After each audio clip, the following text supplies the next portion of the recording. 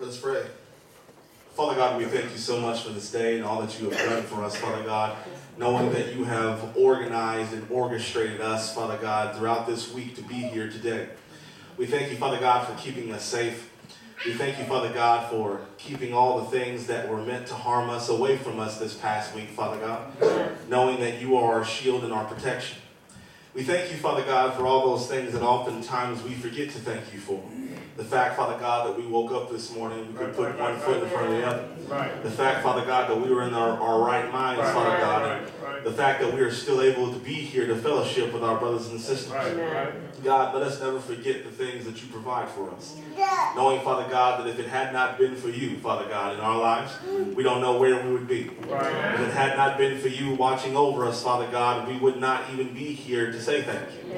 If it had not been for you, Father God, there wouldn't be food on our tables, nor clothes on our backs, Father God.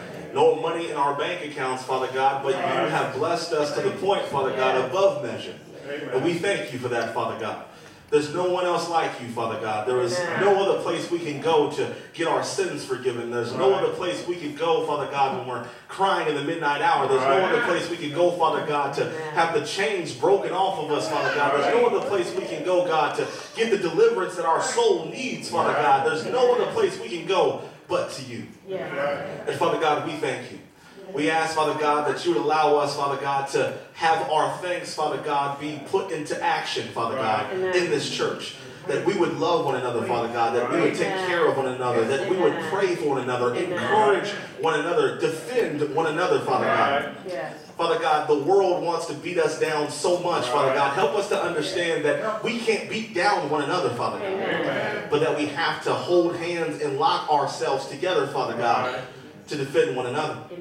And Father God, we pray, God, that you allow this church to be what you have set it out to be. A light shining on a hill, Father God, that those who are heavy laden can come here to find your son Jesus and to find rest.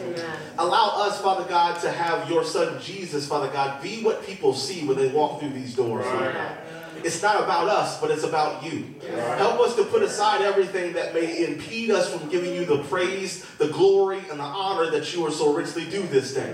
Knowing, Father God, that even if we have problems, you've already taken care of it. We're just waiting for it to come to fruition, Father God. So we thank you in advance for the deliverance that you've already blessed us with. And Father God, we pray that you would just allow this church to grow in love, to grow in knowledge, Father God, to grow in our dedication and admiration unto thee, Father God, that you would have this house be full, that this entire neighborhood, this entire city would be evangelized, Father God, because you are in this place. And Father God, we pray that at the end of all this, when all this is done, that we have been faithful servants unto thee. That we, Father God, have been made worthy, Father God, to walk the vocation by which we are called. And at the end of all this, Father God, that we would hear those words, well done, thy good and faithful servant. You've been faithful over few things. Now let me make you ruler over many. This is our prayer and our sincere desire. In the name of your Son, Christ Jesus, we do pray.